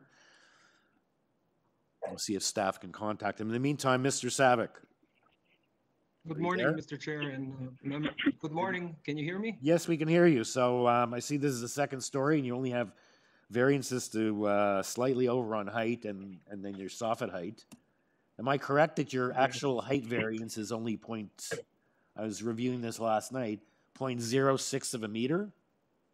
Yeah, 0.06 of a meter, Okay, so 6 centimeters. That's pretty excessive. And then the soffit height is like half a meter. Anyway. Yeah. So okay. Sorry to interrupt, but one of the variances is by Toronto zoning law, and the other one is Etobicoke. The Etobicoke one is so I see they're different bylaws. Yeah. So if the way I was informed, the Toronto zoning bylaw is active. Okay. In any event, I'm going to hear from the other members here, but to me, it's you can't get any more minor than that. You're building a second story. You're not triggering any other variances. Have you had a zoning review on this? There's no other variances for your second floor? No, there's no other variances. So there's no We existing... try to keep everything. Right, so the first floor, you know, the side yards complied. It's not like you're continuing going up where there's just 2 variances for height and they're very minor. Exactly. And we spoke to all the neighbors. They all showed support. And I think actually the neighbors from 97 wanted to show support in person or live. I see. Oh, see, they weren't necessarily in opposition. No. We have the support. We have the letter of support from them as well. Okay.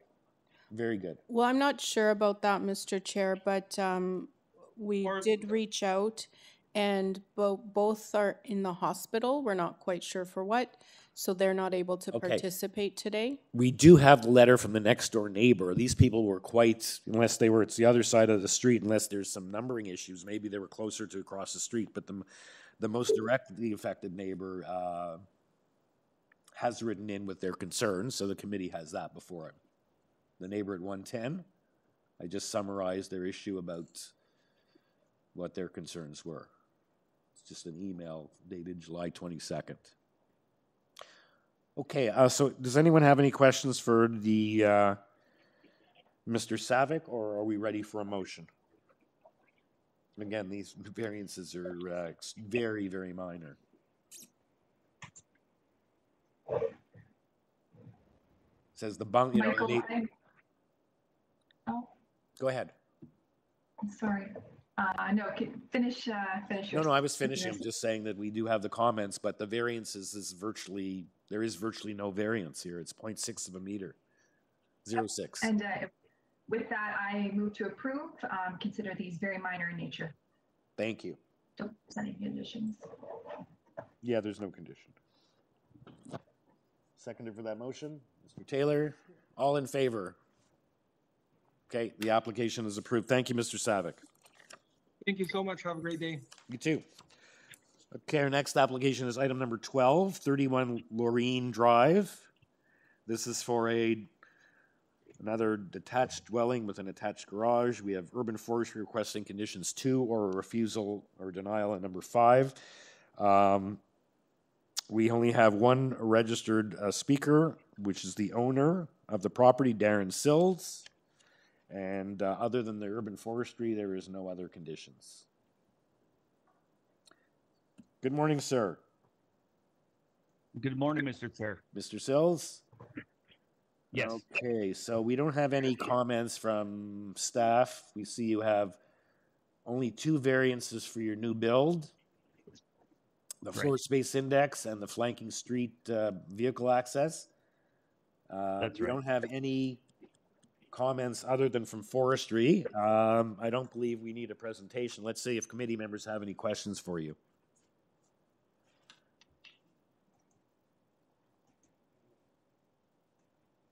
No? Okay, is then someone ready to, unless there's anything you'd like to add, let's see if committee members are ready to make a motion on this.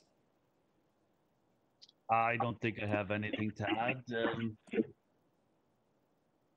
Okay, thank you. Let's see. Any questions for the applicant?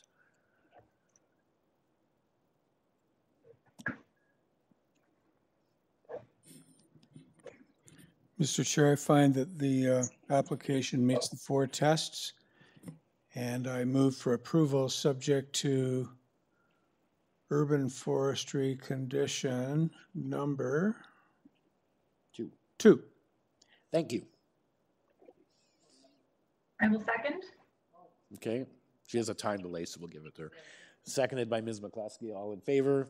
Another unanimous approval. Thank you, sir. Thank you. Okay. And Mr. Chair, do you want to deal with 13 and 14 together? Yes.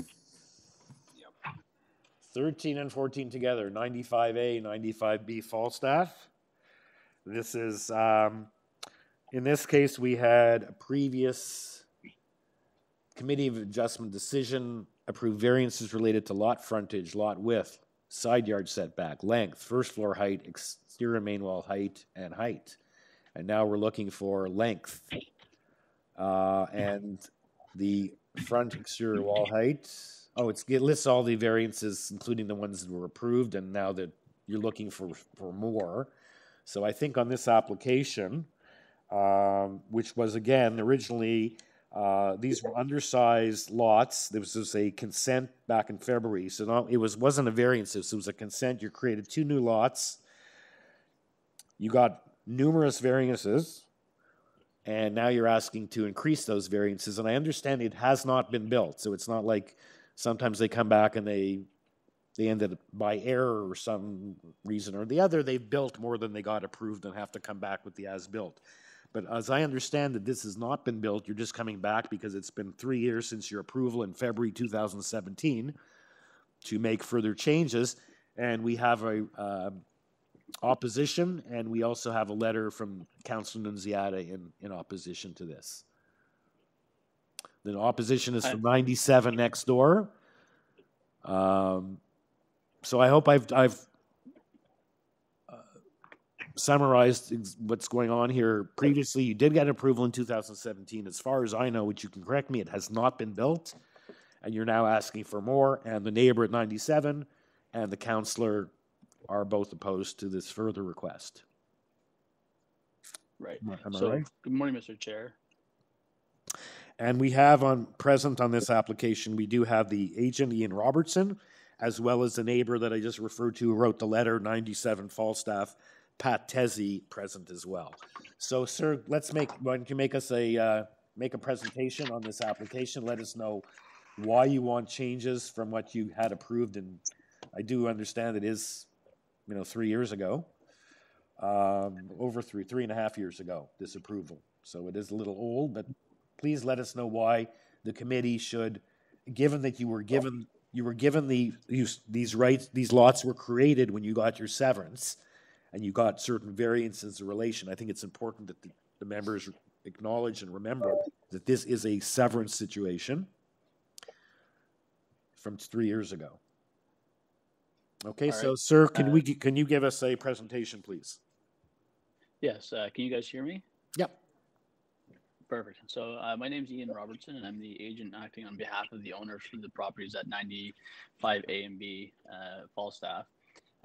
Just so for some context, this project is myself and the client were not involved in the original application 3 years ago.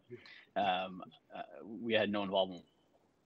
Actually recently purchased this property from the previous applicant, and they are I builders. see that there's a different agent on the file. I'd see that. Yeah. And so at the time, we obviously had no involvement in it, but once my current client looked at the drawings themselves, there were a number of issues from a construction point of view. One of them being the garage ceiling height was less than 7 feet, which is nearly impossible to get a garage door in, let alone a car. So we start off by, that's the bulk of our changes, by raising the house slightly overall. It affected the soffit height, building height, and midpoint from both old and new bylaw, as well as how they're calculating the first floor height. The overall house change, we're asking for 0.4 meters in overall building height, which is about 16 inches in addition to what we had before. And that was basically to facilitate the garage ceiling height to make that work. That was the bulk of it, to be honest. And so our feeling was, although we are adding a little bit in height to the building, it actually makes for good construction practice and makes the house more functional for the end user, as my clients aren't the end users in this particular project. The secondary to that would be things like the wall height. We actually changed and modified the elevation. The client wasn't happy with the previous elevation, nor was I. I didn't think it was that aesthetically pleasing, neither did my clients. And so we tried to change it up to try and get some better massing and proportions overall. So some of it was cosmetic from that point of view. And then the other part was, like I said, the garage ceiling height as a necessity. We have actually shortened the building from what the previous application requested, which was 57 feet in length, and we're down to 56'1". It's negligible, but I also think that reduction in length is as negligible there as the height increase is from an overall massing and impact to the adjacent neighbors. And we believe the changes we made were for better building practices and better livability, and believe that they're actually minimal impact to our neighbors. And that's why we came back to the committee. My client's initial intention was just to build these as is, but they felt they couldn't do that with good practice. So that's sort of why we're here today. And we do believe that the added variances from the previous application that we weren't involved in still meet the 4 tests of the Planning Act, and the actual impact from the previously approved application shouldn't really be an issue. Okay, so you're saying that the first floor height, the changes since last approval is due to the increasing the height of the garage. I don't know if what was proposed by the Goldberg Group, who's a very experienced planning firm, was insufficient, or they just want additional heights. We have the letters. Did your client, or did you discuss it with the neighbor at 97 to explain that the changes you were making were not to make the house any bigger, but merely to deal with the issues that you've just identified us? Did you have any discussions with your client? Because we're going to hear from them next. We hadn't heard anything from the neighbor. We didn't have any discussions with them. We actually weren't aware that there was any objections. Okay, but what I'm saying is you got the approval 3 years ago. Your client has now hired you, and you're proposing something that's different. You're saying it's not much different and it's no more impact. But I'm just asking, as a courtesy, did you or your client go speak to the neighbor before you filed this application to explain what you were doing and why you were doing it? Because they're writing in and they've gone to the council complaining you're seeking to build a much larger home. Right. We didn't speak to them because we were unaware there was any issues. Because we were approved last time, we didn't do that courtesy. No. Okay. We didn't. Okay. I would, as someone who's been doing this for over 20 years, I would recommend it's always a good advice, especially if you got your approval and haven't built, and let them know that you're coming back to, rather than just having them receive something in the mail. Okay. Yeah. Thank you, sir. Let's hear from the neighbor. You'll have a chance to respond. Mr. Tezzi. Yes. Good morning. Can you hear me? Good morning, sir. Good morning. I guess you've heard my introduction of the application. You've heard the comments from your client's agent.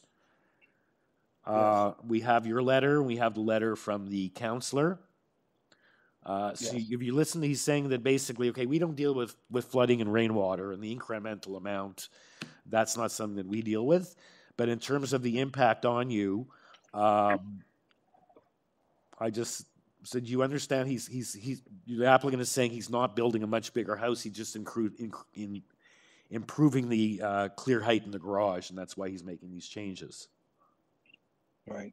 So let us know what your concerns are. We do have your letter. Yeah, my only concern, and my number one concern is now where I used to have a big lot to take in, act like a water sink next to my house, will now be covered by 2 much larger homes, each with downspouts. And I'm hoping there's going to be some strategy to make those spouts carry the water away from our homes.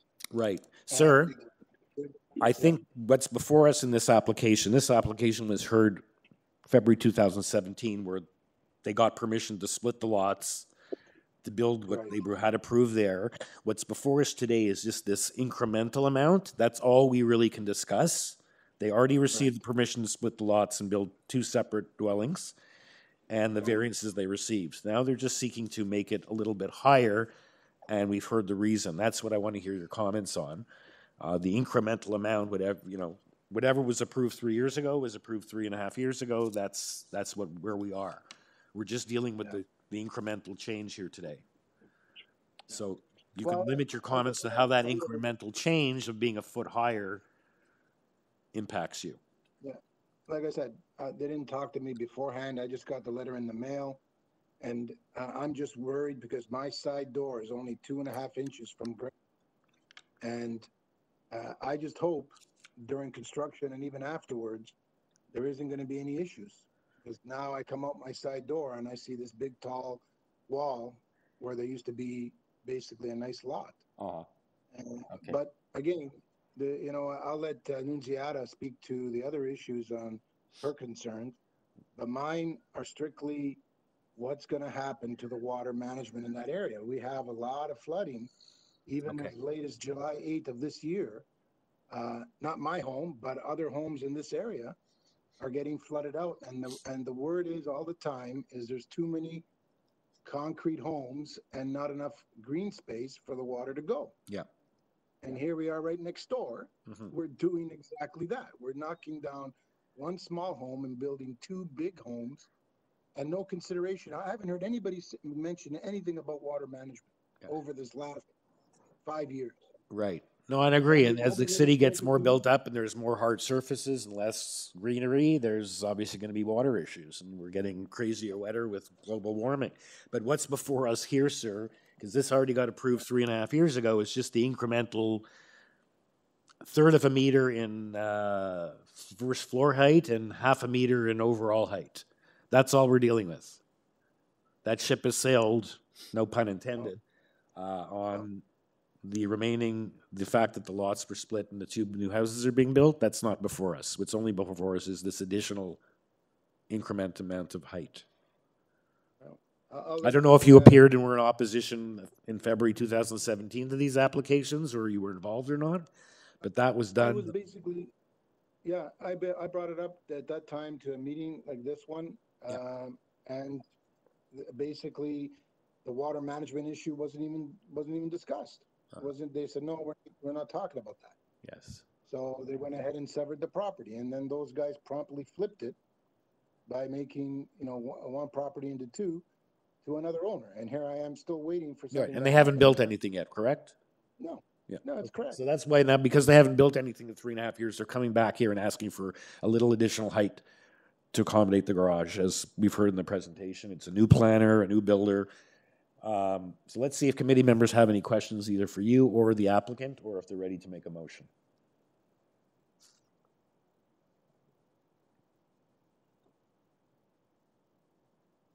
Yeah, so the counselor sometimes, before COVID, she used to attend some of our meetings and speak on the ones that concerned her constituents. But in this, she sent in this letter, and again, it talks about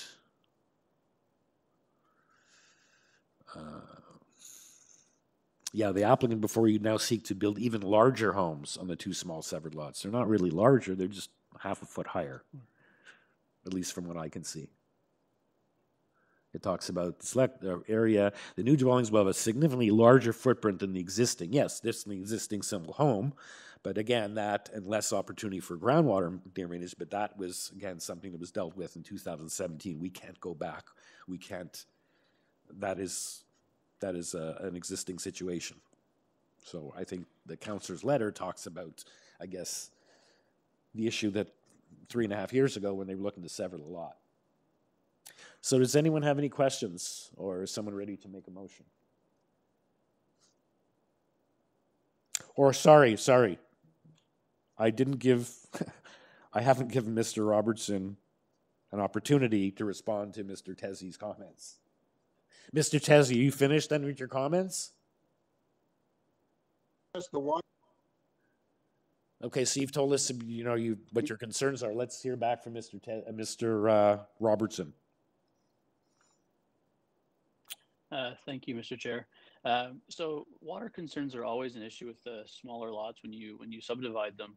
But there's two key things to keep in mind. One being we're at 19% coverage on these lots individually, and we could be upwards of 30%. So our footprint's actually smaller than what it would allow for by law. Obviously, building length comes into play with that. So we are smaller than what would be allowed, whether it's one big lot or two small lots. Coverage percentage doesn't change that number. But the second thing is when we go for building permit, we have to do a required grading plan and meet the town's requirements for drainage, taking it away from the house and having zero impact to adjacent neighbors and lots. Yes, there is a plan in place, and once we go for building permit, it would be used and approved. And so the neighbor at 97 would have no impact at the end of the day from water management from our properties. Okay. Mr. Robertson, if you could, I have a suggestion. We just heard from the neighbor that, even this was approved 3.5 years ago. No one contacted him. You or your client to discuss that you're coming back to make some small changes to explain that it's not to make a bigger house, but just to deal with the height in the garage. So going forward, I would just ask or suggest that it might be good practice as these things take place in the grading plan and all of those other, that you somehow include the neighbor. I don't know about the neighbor on the other side, but certainly Mr. Tezzi has expressed interest in this redevelopment project and is going to be living next door. So I would just suggest that it would be good practice for you to recommend to your client and to the contractor that they keep the neighbors on both sides involved with the construction process. And perhaps if that was done, Mr. Tezzi wouldn't be here today writing a letter of concern. That is sort of not quite what you're intending on doing. That could have maybe been avoided, but just a suggestion. Appreciated and noted. Thank you. So does anyone have any follow-up questions for either Mr. Robertson or Mr. Tezzi, or are we ready for a motion? Yeah, I got a question. Mr. Robertson, can I ask, are you aware that Urban Forestry have asked that their condition number 2 be imposed? Are you aware of that? What's condition number 2? So Condition number 2. Just an injure a tree, or? All of this was sent to you by email, and you should be checking AIC to see what's in your file. Yep, I'm sorry, I have like a... Submission of a complete application for a permit to injure or remove a privately owned tree. That was probably the case 3.5 years ago too, right? So it's the same condition. So we've provided arborists, we've provided an arborist report, or completed an arborist report, and it was circulated to Urban Forestry, basically addressing the 4 trees of concern, including the ones for injury or removal, in replacement of, providing replacements for those trees. Okay, but as recently as 9 days ago, the Urban Forestry Department requested the submission of a complete application, not an arborist report, a complete application for a permit to injure or remove a privately owned tree. So any approval today would be subject to that condition. Yes, I believe we've actually made that application as well, since that condition was posted, yeah. So we would be okay with that condition of getting the approval from them. Okay.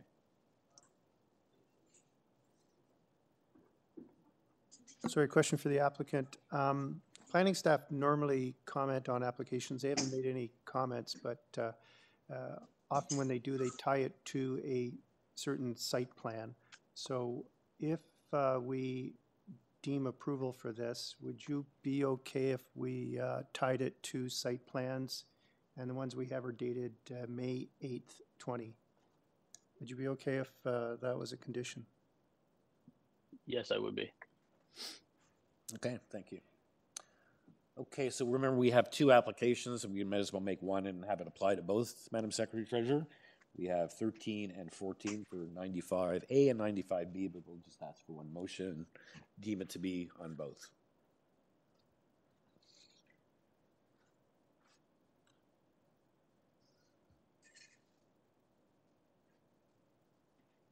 All right, I'm prepared to move a motion in the context of the explanation that the applicant gave, that these were tied to certain plans. I'm prepared to move for approval. The variances requested are minor in nature and meet the 4 tests. So they would be subject to being tied to the site plans dated May 8th, I believe it is, and subject to condition 2 for the forestry. Thank you, Mr. Palmer. Ms. McCluskey, seconding that motion? Yes, I'll second, sorry. Okay, thank you. All in favor? You have unanimous approval. Thank you. Thank you, Mr. Chair. Okay, our next application, we have 2 more before we break for till the afternoon. Item number 15 and 16. So item number 15 is 54 RIVERCOVE Drive. It's an application for a detached dwelling with an attached garage. It's an odd-shaped lot. We have 6 variances, and we have number 56 right next door in support. We also have urban forestry looking for conditions number 1 and 2. And yeah, that's all we have.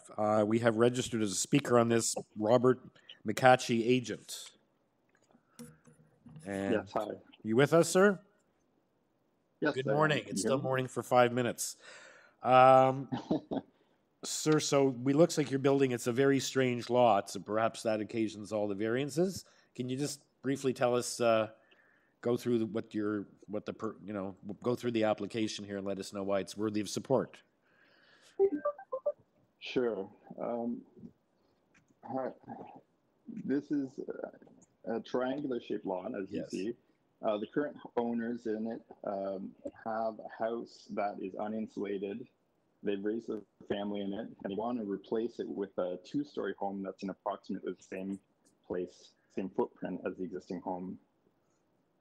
We're going to replace it with a project that is going to be Passive House certified, which means it consumes a very small amount of energy. But the target is to be able to heat it with a hairdryer. Because of this and the extra insulation we're using, we have asked for a height variance of 0.3 meters to accommodate the extra insulation. Our other variances, we did speak with the other neighbors in the area.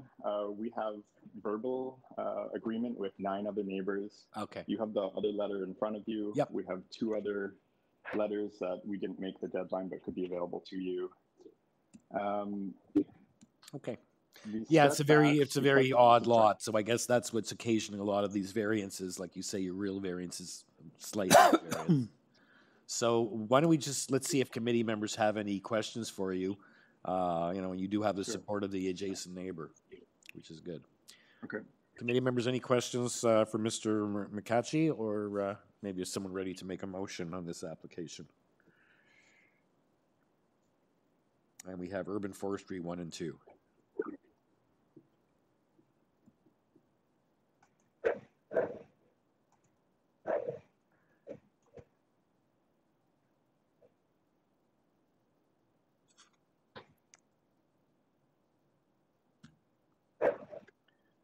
Yes, Mr. Chair, this is certainly a challenging piece of property to deal with, but I'm satisfied the variances required to and requested to accommodate the building are minor in nature and meet the other 3 tests under the Planning Act as well.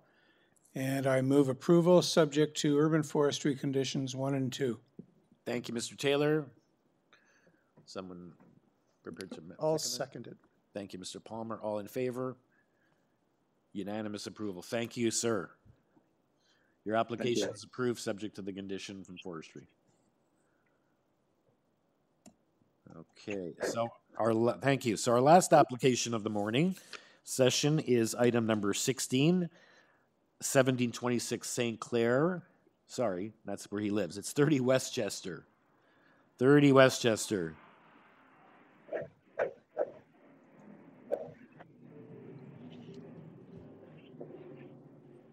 Okay. It sounds like we just had a fighter jet fly over the Civic Center here. Okay, so this is to construct east side carport, 1-story east side addition, a new covered rear deck. There are 2 variances: coverage and the east side lot line variance. And we have planning. I think planning gave us a report for information here. Oh no, if they want a condition substantially built in accordance with the site plan on this, and as well as we have forestry comments. Okay, so Mr. Espinola, would you like to add anything, or to see if committee members have any questions? Yes, very good morning, Mr. Chairman, members of the committee. Yes. No, I don't have anything to add. You try talking a little closer to them. We're having trouble hearing you. I'm sorry about that. Well, I'm just saying that I don't have anything to add to the application unless there's any questions that I can answer. Okay. So have you seen, we have a letter of opposition from Christina Yes. Swill. Does it say where she lives? Yes, I'm aware of that. We're not aware of any accessory structure being a dwelling, but if that is the case, it will be dealt with at the time of inspections. Okay. Yeah, I'm not aware of that being a dwelling unit, but like I said, if that's an issue, it'll be dealt with inspections. Okay, do we see where she lives? Oh yeah, you asked for them to provide the address at 32, so she's at 32. Okay. Committee members, do you have any questions for Mr. Espinola?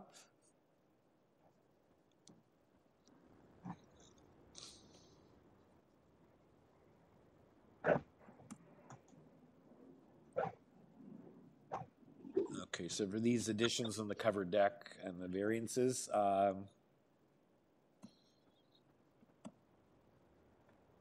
planning, sir, you're aware of the planning conditions. You don't have any objection that if in the event of approval, it'd be tied to the site plan to be built substantially in accordance? Yes, we have no objections to that, no. Okay. Okay. And committee members, Urban Forestry is requesting refusal of this application based on its impact on the city on trees.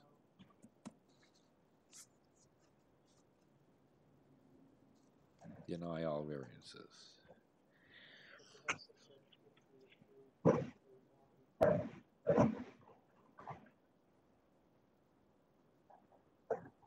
Well, this is the matter has to go to city council that they will, yeah, so this is the process where they would have to go to council, right?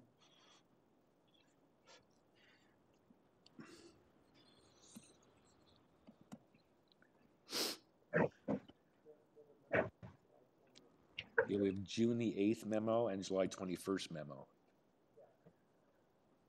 Madam Secretary Treasurer, the process in the event where they're just asking for a refusal, I don't see them asking alternatively for variance 1 or 2 or sorry, their conditions 1 or 2. It says if despite the committee approves the variances, they would, no, they ask it be subject to the following conditions: submission of a complete application for permit to injure a tree. So they do give us that either or in the latest memo.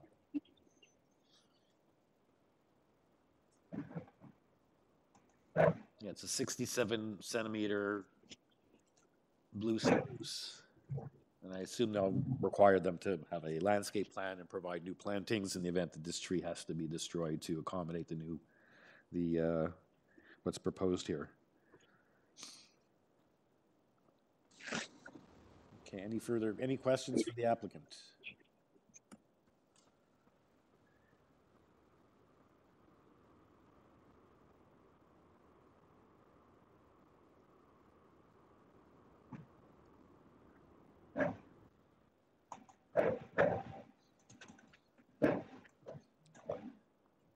Sir, do you know if you're already over on the lot coverage? You're saying the dwelling and the shed equal 41.8, whereas 30 is required. Before construction, are you already over that 30%?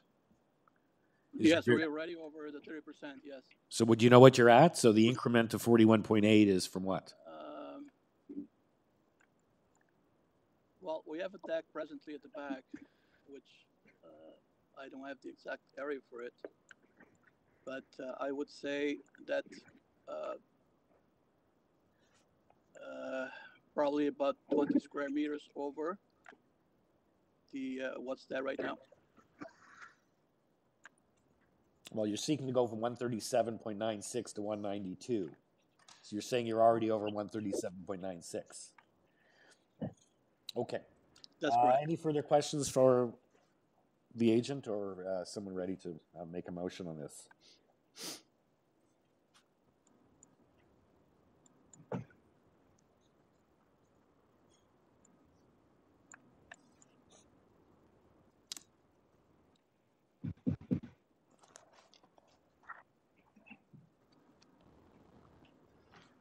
Mr. Chair, I find the variances to meet the 4 tests under the Planning Act, and I would recommend approval subject to Urban Forestry Condition 2 and the Planning Department condition.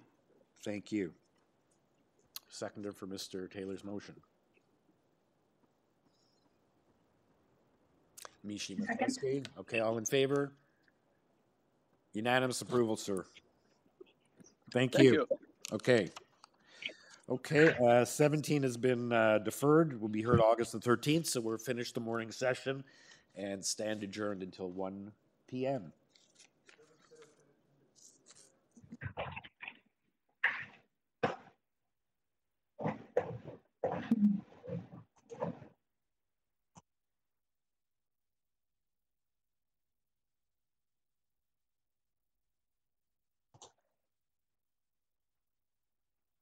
All right, have a good lunch, guys.